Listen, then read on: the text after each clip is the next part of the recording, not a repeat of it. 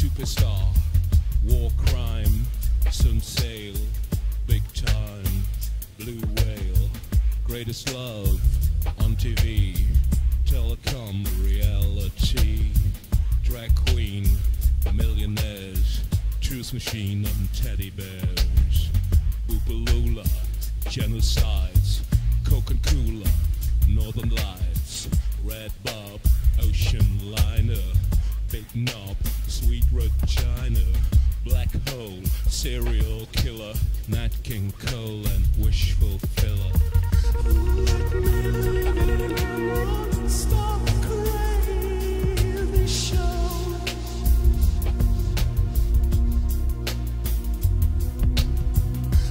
Let me live in a non-stop crazy show.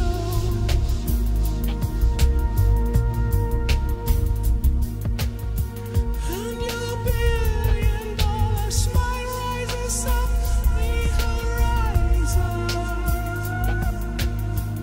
in a golden glow,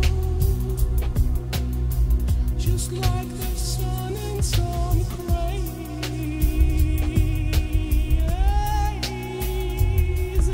show.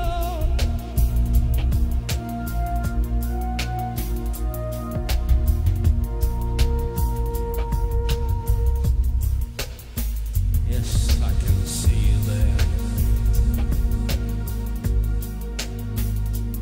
On the roof of your mind. Yes, I can see you there.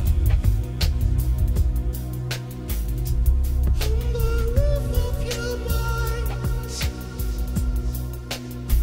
Yes, I can see you there.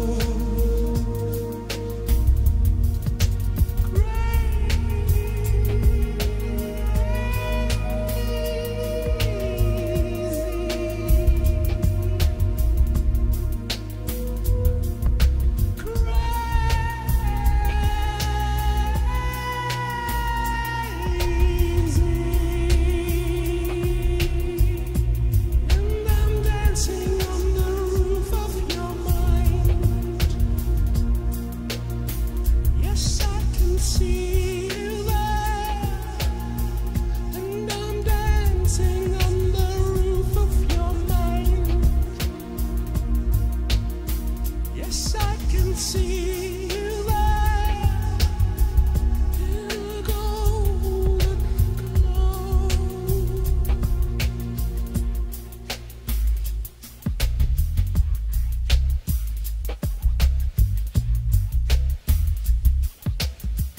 Go west, dream car, gas mask, superstar, war crime, sun sail, big time, blue whale, greatest love on TV, telecom reality, drag queen, millionaires, truth machine and teddy bears, Oopaloola, genocides, Coca-Cola, Northern Lights, red bob, ocean liner, big knob, sweet China, black hole, serial killer, Nat King Cole and wish fulfiller. Let me live in a non-stop crazy show.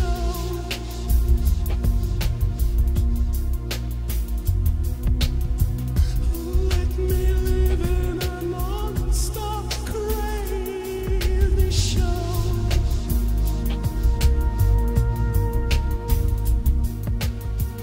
And your $1 billion smile rises up the horizon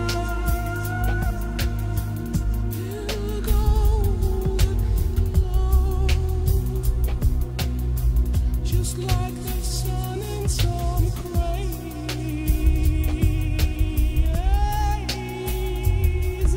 show.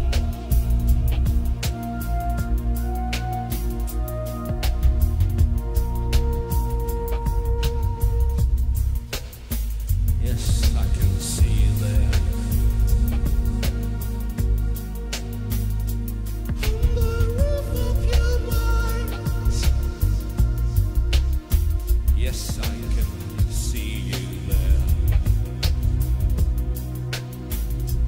On the roof of your mind.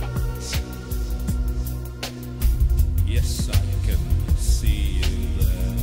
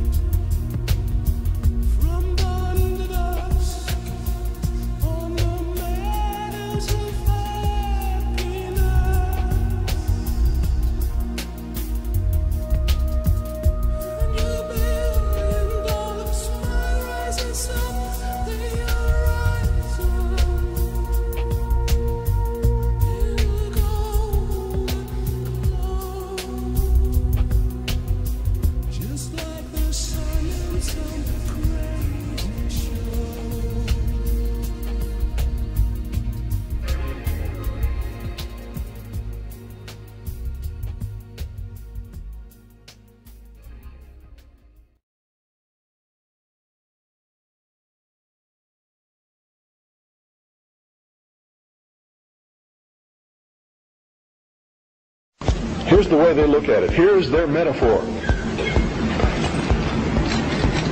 for the end of innocence.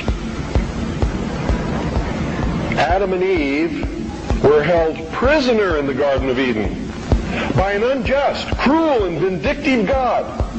Lucifer, through his agent Satan, set man free from this garden by giving him the gift of intellect.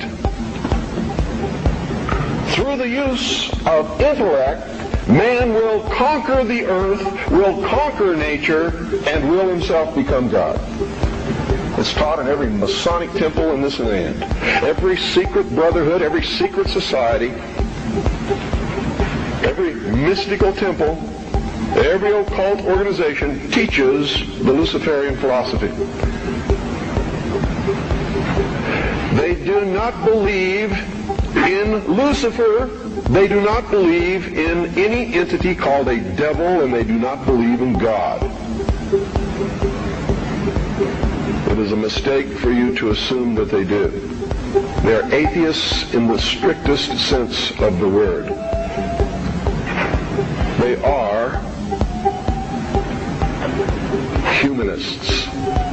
That's their religion.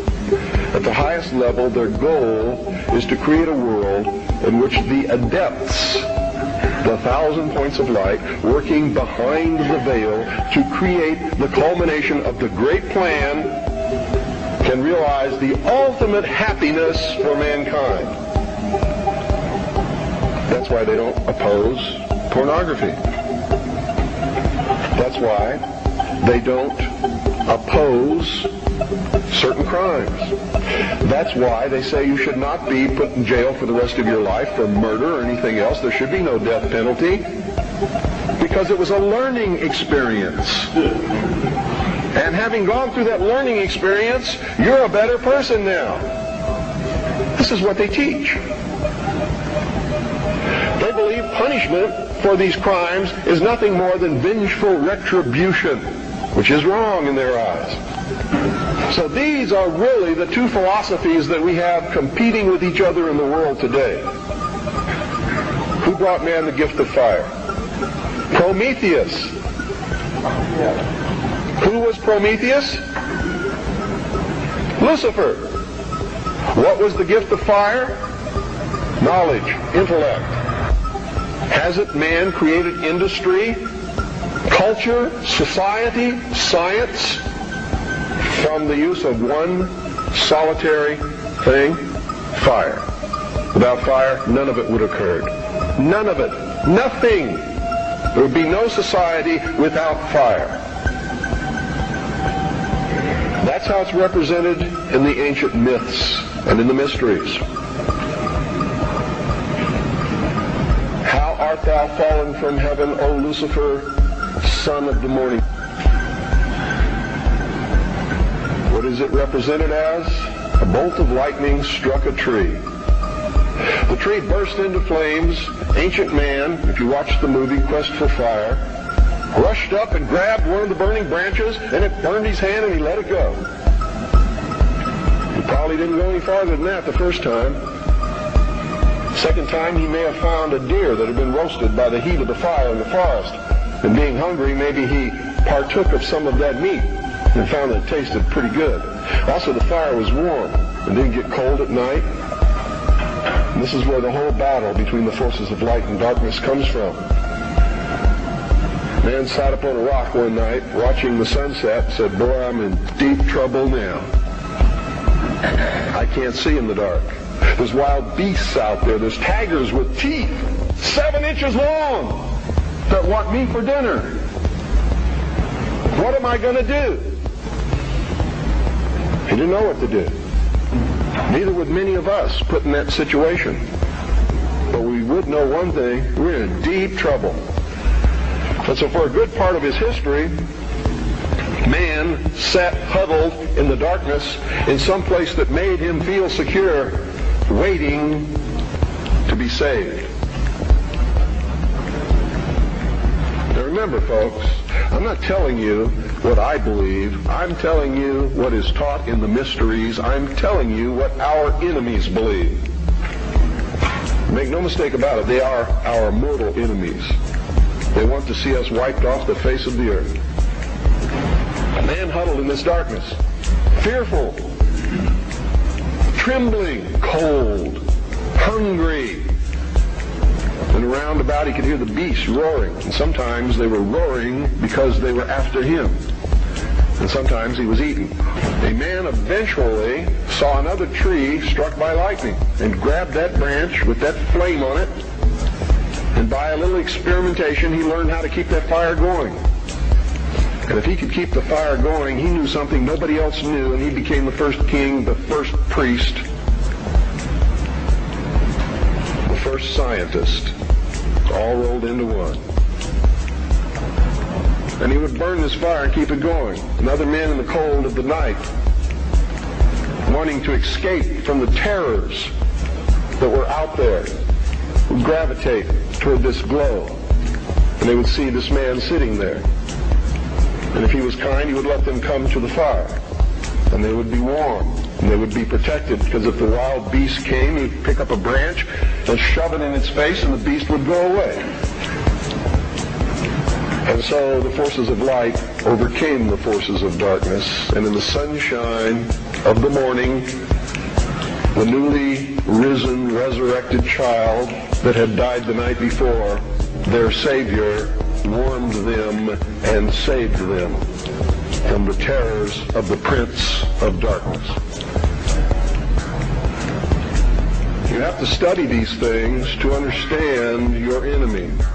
Any general who ventures upon a battlefield without understanding the enemy is doomed to defeat. What is the upshot of this? What am I getting at here? These people believe, and they have conducted themselves according to their belief and their philosophy since the very dawn of man. These people learned how to control others through the use of a hidden knowledge. This ability to keep that fire going was a technology that nobody else knew. By observing the fire, by keeping it going, by creating ceremonies around this fire, they became a mystery to the others. A mystery always holds sway over those who don't understand it. And the priesthood was born. No king ever existed without the permission of the priesthood. I don't care what religion you're talking about or what period of history you're talking about, it is the truth. The kings never had the power and don't to this day. Kings exist at the whim of the real power, which is the priesthood standing behind the throne. And when the king ceased to be of benefit to the priesthood, they would simply poison him and get rid of him in some other way. The king is dead, long live the king, and there would be another king appointed. There was even a time in history when the king was a sacrificial king, just like John F. Kennedy was in the Temple of the Sun known as Dealey Plaza. They would pick a young man at the height of his virility, appoint him king for 1 year. During that time, he could do or say or command whatever he wanted. The priesthood was always there to make sure he commanded the right things, have any woman that he wanted, and at the end of the year, he was ceremoniously sacrificed upon a rock, his heart ripped out, his body dismembered into 14 pieces and scattered over the land. And this is where the legend of the Osirian cycle began. It was to ensure the fertility of the crops of the next year. And young men would volunteer for this in their patriotic duty to their kingdom, to their family, so that they could have prosperous years. Much as our young men may volunteer to rush out over the water to a place called Kuwait or Iraq and die in the godforsaken sands of a place that nobody can even find on a map. We need to do some serious evaluating, some very serious checking out of agendas. You know what's wonderful about America? You can have a press. You see, what happens when you broadcast the truth is you piss everybody off. I want you all to get interested in this.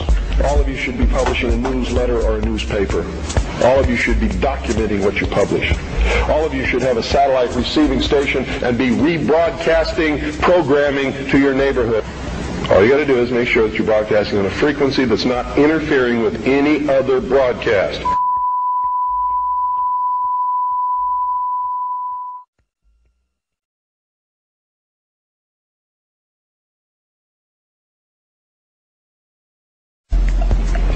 You have to let other people be free, even if they disagree with you.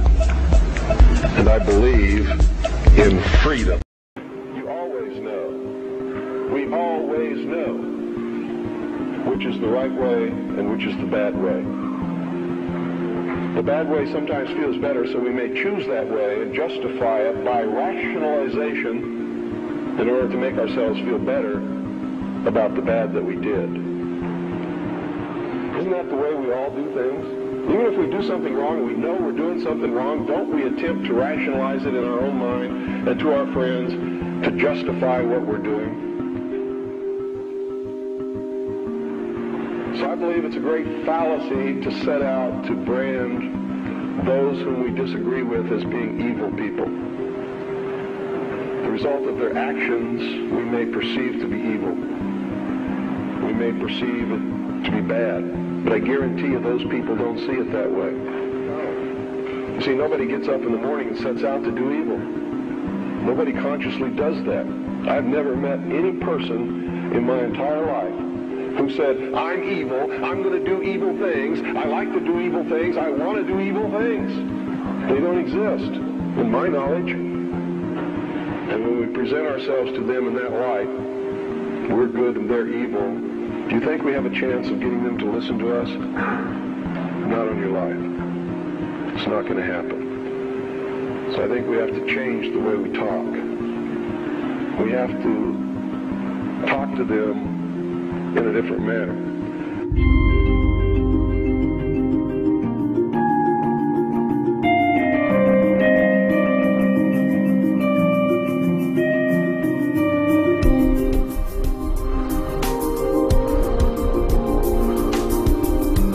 I've learned some things, and I think these things need to be passed on to you. And I think you need to start examining yourself, your agenda, your mission. Who are you? What are you about? What do you believe about America? Is it true? Are you helping to divide us more? Or are you helping to bring us together? Do you really understand what this country is all about?